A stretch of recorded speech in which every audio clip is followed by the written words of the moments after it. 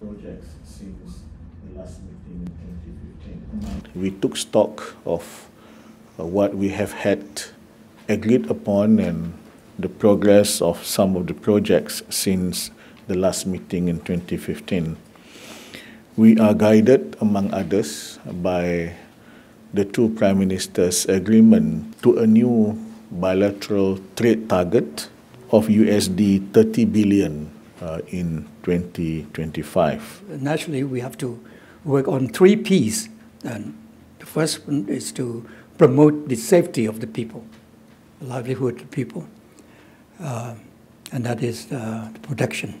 And then comes the prosperity.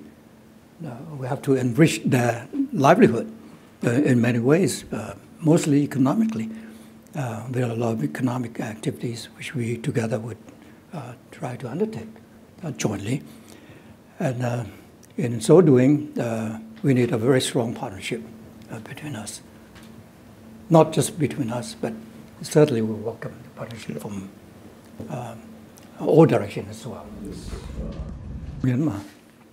We'll be discussing it right after lunch. But certainly we have mutual points to discuss, particularly on the repatriation of Rohingya, which is of concern to many countries. Well, let's leave this in our good hands.